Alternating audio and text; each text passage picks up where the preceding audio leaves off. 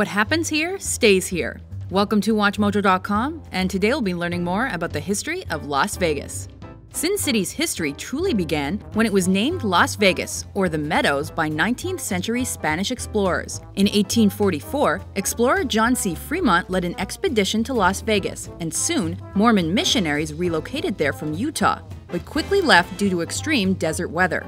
Vegas's population jumped when Nevada was admitted as a state in 1864. It became an important railroad stop between Los Angeles and Salt Lake City, so the Mormons returned and became pillars of the community. The city was officially founded on May 15, 1905, when Senator William Andrews Clark auctioned off land in the area, and on March 16, 1911, Las Vegas was incorporated. However, Nevada banned gambling in 1910, and problems quickly surfaced. The state struggled financially after World War I when its metals were no longer needed. Though a highway linked Vegas to California in 1926, without landmarks or tourist attractions, the city in the middle of the desert offered little to visitors. Soon, Las Vegas became notorious for connections to organized crime and illegal activity as entertainment for travelers. At the height of the Great Depression, construction began on the Boulder Dam, later renamed the Hoover Dam. Unemployed masses flooded Nevada for work and were obliged to live in government-regulated Boulder City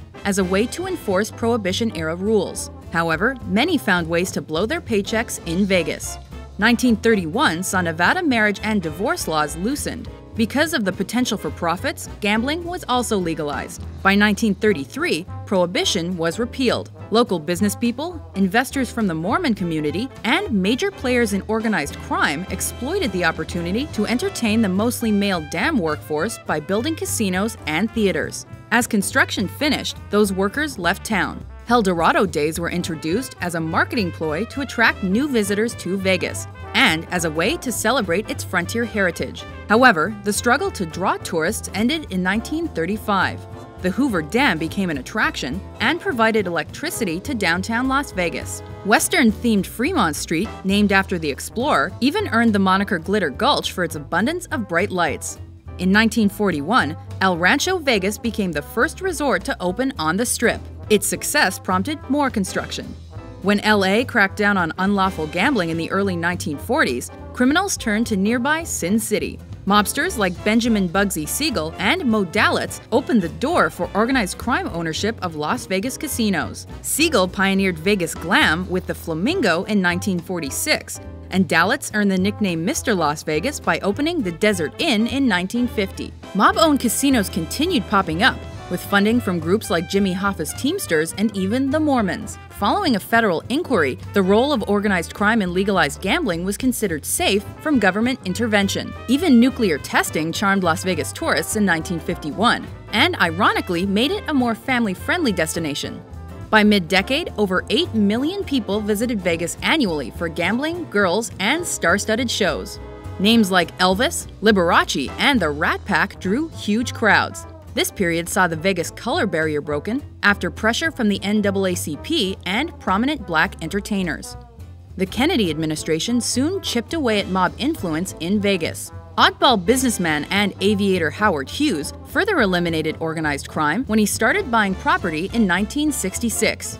He changed the town's reputation to one of sophistication, and legitimate corporations eventually took over ownership completely. Vegas's population exploded in the 1970s. Though Atlantic City offered gamblers another mecca by 1976, Vegas shifted focus to the mega resort. During the 1980s, deadly hotel fires and a resurgence of mob activity negatively thrust Vegas into the spotlight. Leading into the 90s, the city was resurrected by bigger and more fantastic hotels and casinos, like Steve Wynn's Mirage, the Excalibur, Luxor, and the new MGM Grand. By century's end, over 37 million people visited Vegas each year. No matter what, Vegas is remembered as the land of quickie marriages and quicker divorces, of betting the house, and of endless glitz.